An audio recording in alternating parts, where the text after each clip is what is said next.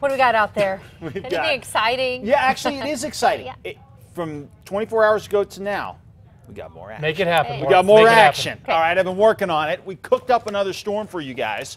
And we're going to go ahead and send it in over the weekend, and it looks like it could be better than the one we're going to get late tomorrow and into Friday.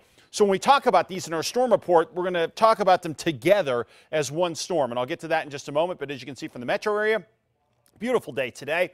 Get up to the northern mountains. Angel Fire looking down into the Moreno Valley. A couple of clouds slide in as we see the sunset still a ways off, and a beautiful look there. Now, as far as what's going on right now, not much. 52 degrees in the metro area. Winds are variable at 6. Cooler today thanks to the front that went through last night. Temperatures 40s and 50s out to the northeast, some 50s down south, all the way across the board, really from Silver City over to Hobbs. And when you compare those temperatures to 24 hours ago, we are significantly cooler across southern New Mexico, anywhere from 10 to almost 30 degrees colder in Carlsbad right now. We will start to warm up tomorrow, and I know it doesn't look like much now.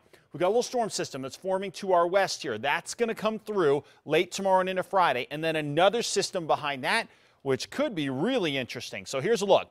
Storms right now are forming to our west. There's 2 different ones we're going to watch. So we're going to go a wider time frame here.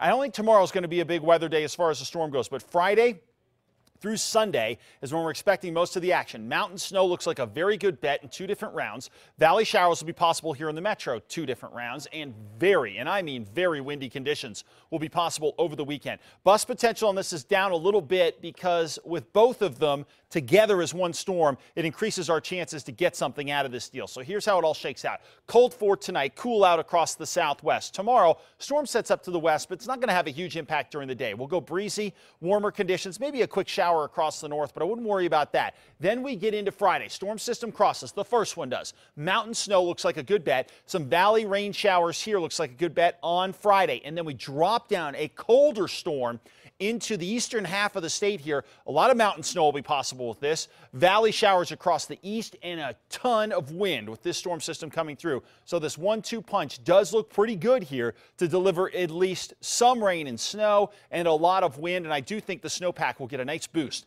out of both of these systems. When we start seeing the snow develop, I think that's going to be during the day on Friday with scattered showers. Again, rain here in the metro area, but as you get up into the higher elevations of Taos County, Colfax County, and Rio Arriba County, we are looking at accumulating snows Friday and likely over the weekend as well.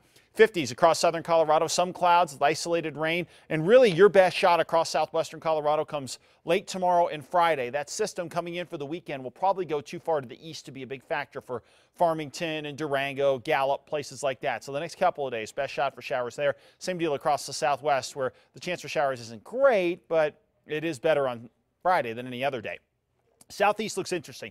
No big deal on the first system coming through, but Saturday, Sunday looks better for you guys. Meanwhile, the Northeast is same sort of deal. Relatively quiet over the next couple of days, but then Saturday and Sunday, better shot at showers. Northern mountains, you guys get both. So late tomorrow into Friday, first round. Saturday into Sunday, second round.